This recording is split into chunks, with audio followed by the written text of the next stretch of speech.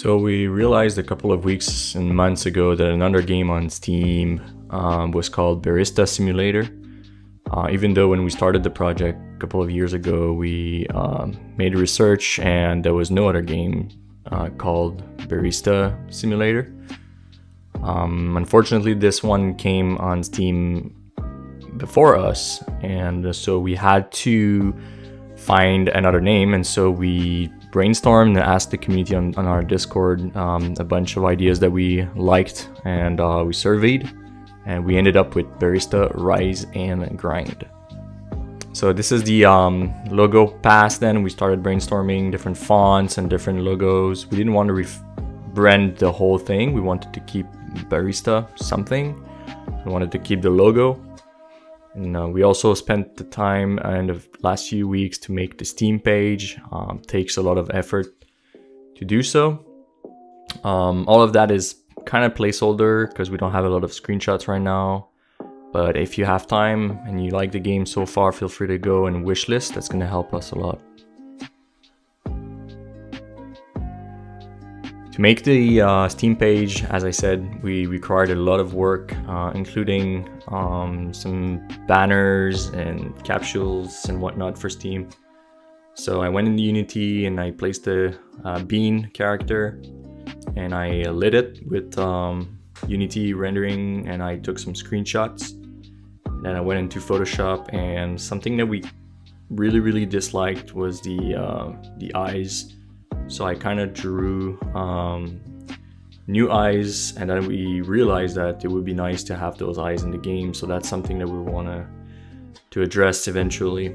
And so you can see me there just tweaking, making it appealing for the eyes. That's the main marketing capsule. On the production side, a couple of weeks that have passed, we started by working on the milk. Milk is a very important feature in a cafe, and so here I am modeling a milk carton. This is the result in Unity.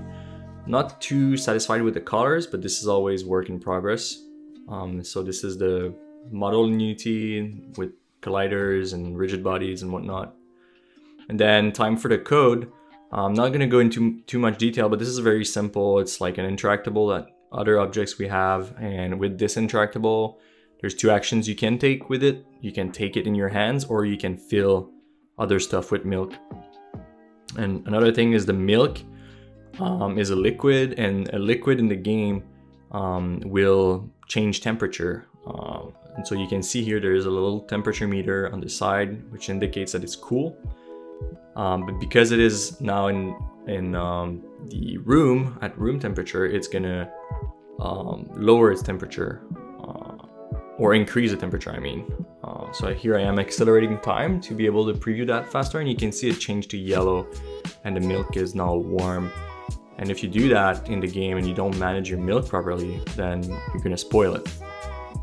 And so the answer, the solution for it is to have a fridge. And milk is going to be stored in the fridge, and you're going to have to handle and manage that. So here's a modeling of the fridge. Then important in Unity with the glass material.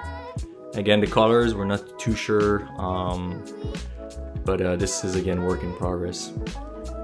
As for the code on the fridge, the important part to remember here is that the fridge has different slots, and so you're going to be able to have a smaller fridge, bigger fridges in the game. And other than that, you can store item in the fridge or just open the fridge.